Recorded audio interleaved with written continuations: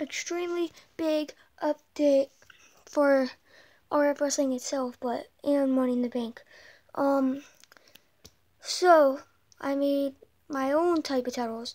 Some of them are actual WWE titles, but then some of them are actual like fake ones that I made.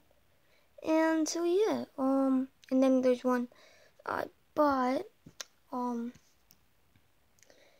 and so yeah, awesome. So yeah, and people will, and different superstars.